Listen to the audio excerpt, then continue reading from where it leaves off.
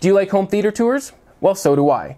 Do you like home theater tours with 24-inch, one-of-a-kind carbon fiber subwoofers that'll shake your skin?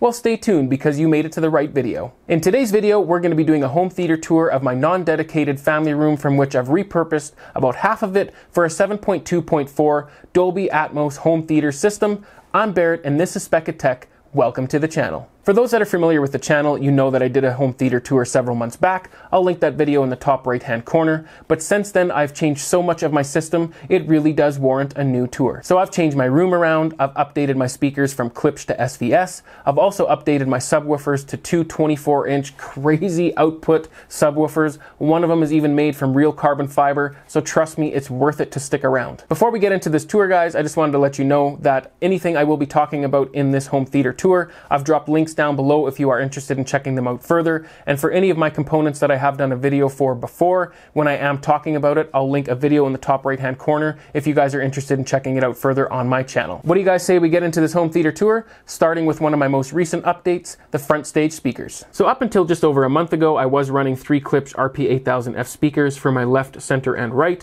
I recently upgraded those to the SVS Ultra towers. And as you're about to see, the SVS Ultras are truly a stunning speaker in the looks department.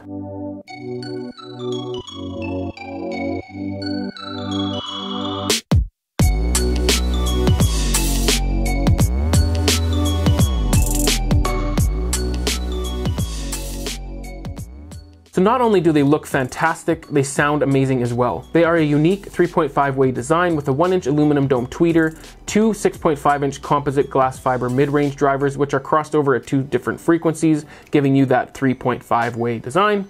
And then of course 2 8-inch woofers on the sides for bass response down to 28 Hz. They are a great choice for 2-channel listening as well as for gaming and movies. If you want to see the full review and whether or not I prefer them over the Klipsch RP8000Fs that they replaced, make sure you stay tuned on the channel. The review will be coming out next week. Moving on to the side surrounds, I was running the Klipsch RP502S, but I recently sold those to upgrade to the SVS Ultra Surrounds in piano gloss black, but they are on back order, so right now I am just using the NUMI BS5 bookshelf speakers, which I won from the Hi-Fi Summit in Q2.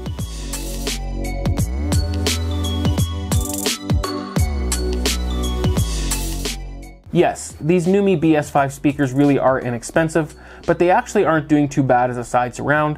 If someone wanted to put together an inexpensive system, you could run 7 of these with a subwoofer or 2, and it would be a great little system. These little guys are front ported, so they work great having their back against the wall. They have a 1-inch silk dome tweeter with a waveguide and a 5-inch fiberglass woofer. Don't expect much bass out of them, but then again, they are only $89 a pair. I really am looking forward to the SVS Ultra Surrounds once they arrive though. Before we move on to the rear surrounds, now's as good a time as any to consider subscribing. If you guys do like audio and home theater, that's what I'm all about. So if you subscribe, you might as well tick the bell icon so you can be notified about all the big videos that I have coming. And if you guys do like home theater tours, make sure you click that like button down below. All right, so now that we got that out of the way, let's move on to the rear speakers. I personally like to use tower speakers for my rears, but before you guys run to the comments below and tell me how bad my rear speaker placement is, I know it is less than ideal, but my philosophy is you just do the best with what you got, work with the space that you have, don't sweat the small things, enjoy your system.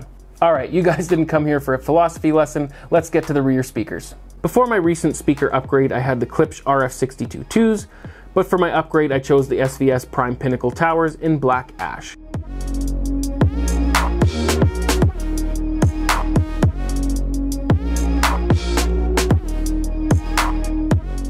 I chose these because I felt they would offer a closer match to the SVS Ultra towers versus the Prime towers. They have the same 1-inch aluminum dome tweeter as the SVS Ultra towers, and a 5.25-inch composite glass fiber mid-range, and 3 6.5-inch bass drivers in a 3-way crossover design. Make sure you stay tuned on the channel for a review of these speakers. That covers the 7 channels of floor speakers. Now let's move up to the ceiling for the 4 height channels. So I'm still running 2 front height and 2 rear height channels, and the speakers have not been changed since my last home theater tour. I'm using the Klipsch AW650 outdoor speakers that have a built-in U-bracket, which really made them easy for mounting. I was not able to cut up the ceiling to do in-ceiling mounted speakers, so these were a great option. The AW650 is a 2-way design with a 1-inch titanium dome tweeter with a 90° by 90° horn, and then a 6.5-inch woofer. In all honesty, these are a little overkill for height duty, but I would rather have too much than too little. The rear height channel is the Klipsch AW400. I often wanted to upgrade these speakers to AW650s to match the front heights,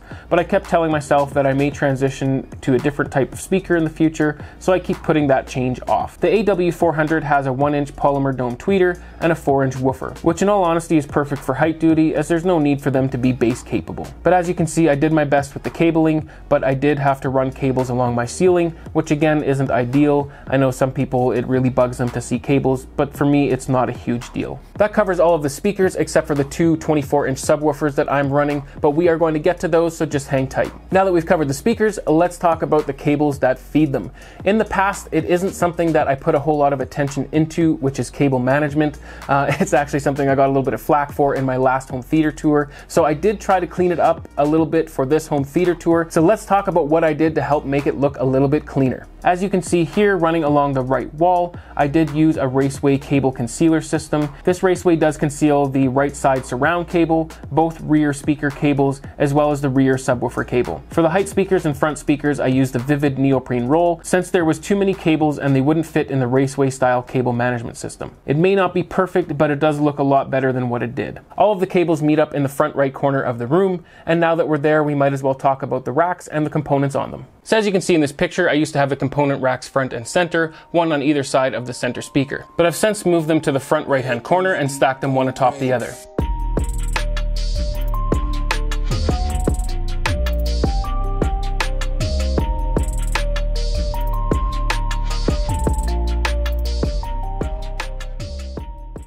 Currently I store some of my gaming controllers on the top of the rack, and down from there on the top shelf I have the Panamax MR5100 power conditioner. I chose to put the power conditioner close to the top to make separating the power cables from the audio cables a little easier. As I stated before, I'm not super meticulous on my cable management, but I did try to improve it a little behind the racks compared to how it was. But as you can see, even from the front, the cables aren't entirely invisible. Continuing down on the second shelf, I have my Xbox Elite Series 2 controller recharging station on top of the Panasonic DP-UB820 4K Blu-ray player. I chose this Blu-ray player because it offers close to the same performance as the flagship UB9000 model, but for a smaller price tag. The HDR optimizer in these Panasonic units truly is a great feature. Below that, I have my Xbox One X and Xbox 360 consoles.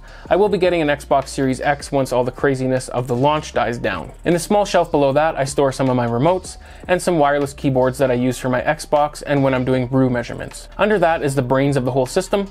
I am still running the Denon AVRX 4400 AVR, which I chose because it did have pre-outs for running external amplification. Right now, it does power my 4 height channels though. I most likely will be going with a pre-pro in the future, but for now I'm still happy with the Denon's performance. Speaking of amplification, under the Denon is a Tonewinner AD5180 linear power supply 5-channel amplifier. This amp offers great sound quality and 180 watts per channel with some truly stunning good looks. It's powering my front left, center, and right speakers as well as the side surrounds. Under the Tonewinner 5180 is another Tonewinner, the AD7300, which is a 7-channel switching power supply amplifier with 300 watts per channel that also looks pretty slick itself. Right now it is only powering my rear channels because I prefer the sound of the 5180 for my front stage and side surrounds because it has a slightly smoother high frequency sound that I prefer. Don't worry, I know guys, I'm not really utilizing the AD7300 very well at the moment, but let's see what the future brings. That covers the components except for the cooling. So I'm sure you noticed throughout the footage there that there were some USB thermostats. Those are the AC Infinity USB thermostats that I have controlling 2 AC Infinity S2 fans for the Denon AVR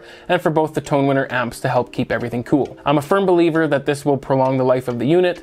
Heat is the enemy of electronics. That covers the components, and I'm sure you've noticed by now that I do not have a projector, and you'd be right. Perfect.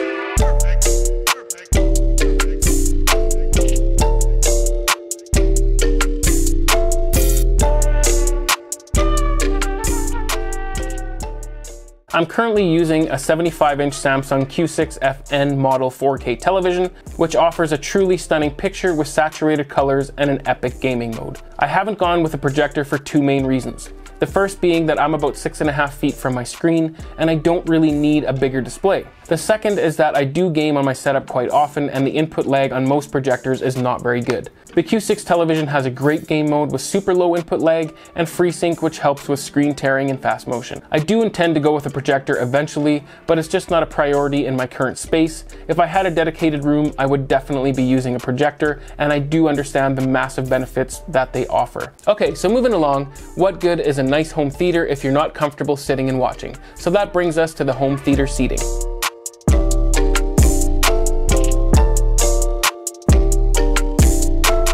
Currently I'm using the Valencia Verona leather power recliner for my seat and 2 Valencia Pisa chairs that are also leather and power reclining for guests or for when my kids do come join me. My wife wanted to get her own leather glider and recliner, so hers is by the fireplace and was entirely her choice as she prefers a glider. Valencia does make really comfortable home theater chairs, and I'm actually truly satisfied with that purchase.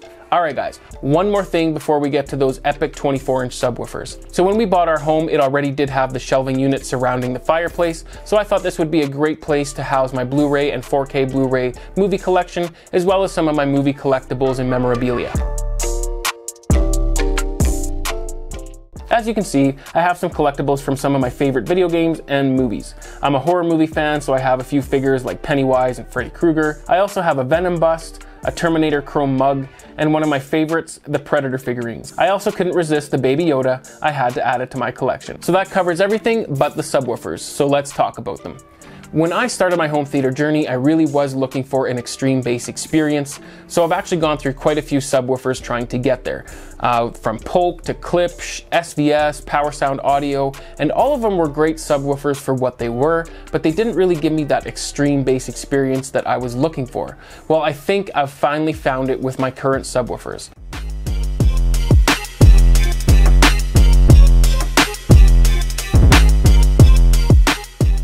So let's start with the absolute monster, the Funk Audio LFE 24 Ultra, with a 24-inch carbon fiber driver, powered by a 4400 watt RMS and 10,400 watt peak built-in plate amplifier. This subwoofer truly is insane. It hits some crazy SBL without even trying. For example, I can hit 126 dB at 11 Hz in my room, and that isn't even at the max. Check the videos in the top right hand corner of this video if you would like to see more about this insane subwoofer. For a little while, I was actually running the Funk Audio LFE 24 Ultra and dual Power Sound Audio TV 3612s. The TV 3612s combined had 4 18-inch drivers and almost 4,000 watts RMS, which I had near field behind my chairs. Very recently, I sold the dual TV 3612s and bought the uber sexy Harbottle Audio C24 L2 24-inch subwoofer with real carbon fiber veneer. The subwoofer has the same 24-inch driver and 4400 watt RMS and 10,400 watt peak amplifier that is in the Funk Audio LFE 24, but in a sealed enclosure and veneered in real carbon fiber. As good looking as a subwoofer is, it lives behind my chairs as my near field subwoofer. If you want to know how it integrates with my ported LFE 24, stay tuned on the channel. The review will be coming in the next 6 weeks. These subwoofers have the cleanest bass you will ever hear and have output in spades. They give me the extreme bass experience that I was longing for, and they look amazing to boot. So what do you guys think about these subwoofers or my equipment in general? Leave your comments down below. If you guys are into audio and home theater, consider subscribing. That's what I'm all about. And if you do subscribe, you might as well tick that bell icon so you can be notified about all the big videos I have coming. And if this video interested you or it helped you out, or you're just all around a good guy, make sure you hit that like button down below. And as always guys, stay techie.